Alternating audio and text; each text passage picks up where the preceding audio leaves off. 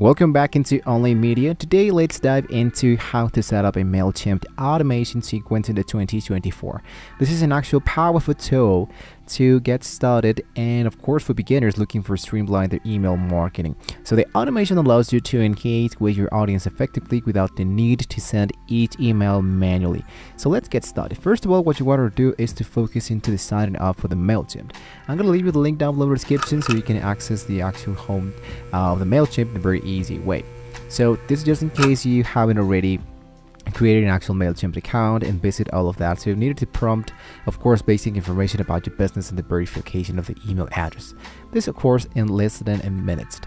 So now what you want to do is to create an audience list. Before setting up any automations, you need an audience to send emails to. So inside the home section of Mailchimp, what you want to do is to navigate directly to the left part that says audience. Now that I click here into audience, what you can do is to click into the create audience or focus into this add your contact. It's going to be helping us, of course, to adding all the information about our content. So enter the necessary details about the name, default email address. Remember, you ensure they have permissions to send emails to the people you have added directly into your list. Whether you can just import from another device, upload a file, or just directly copy and paste from a similar list. And it might be looking, for example, like this. So for example, let's say that I choose, I don't know, maybe 8 big stars like this, and I go for a comma, I go for Tom, Peter, and that would be actually it, right? So I'm going to hit now into continue to organize, and automatically it's going to be telling you what are the actual custom fields. In this case, this is the actual audience. You can select the status of the contact if they are subscribed, unsubscribed, non-subscribed, or cleaned. So I'm going to hit now into continue to tagged, and as you can see, searched for created tags.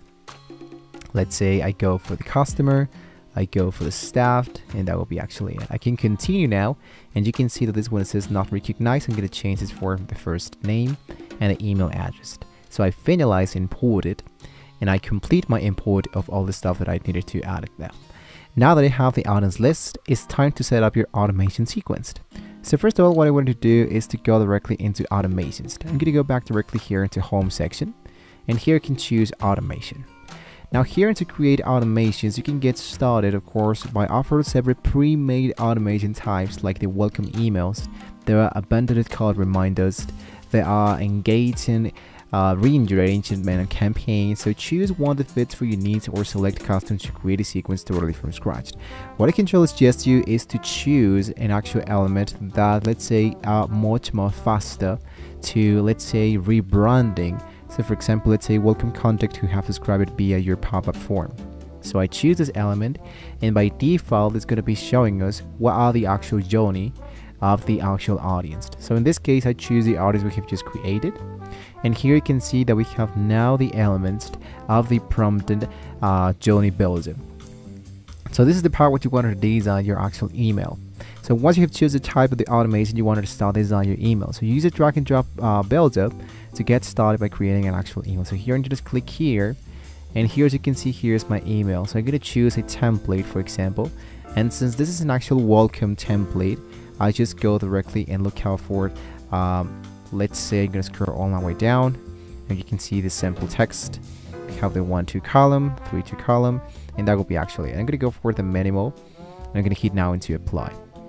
So as you can see, what I can do is to get started by editing all this stuff into my actual email, and I saved and returned this into the journey. So my email should be created in no time. Now what I wanted to do, of course, is to set the triggers and into the timing. So set triggers for each email as you're sequenced. So triggers might include signing up for a list, making a purchase, or any other specific action. In this case, when the contact signs up into our actual popped up element for our store, this one should be automatically sent an actual email. So here should be, let's say for example, like a 3-day delay. In this case, I'm going to change it from delay of 1 day, and you can change, of course, the journey and the rules. For example, if or else the potential splits, or wait for the trigger, or time delay, and here are the actions you can just get started with. So once satisfied, you want to make sure that you can activate your automation sequence, and the Mailchimp will handle the rest. So sending out and email accordingly to your actual setup. In this case, I'm going to open my Gmail account where I actually sent the actual test of the email. So I'm going to look out for this, and as you can see, here it is. And there we go. Here's my actual template already been created. And here it appears the actual template. So I use this trigger to send it directly into all the contacts that I just sent them directly. And lastly, you can monitor the performance of your automation sequence through the Mailchimp reporting tools into the left pod and go for the analytics, guys.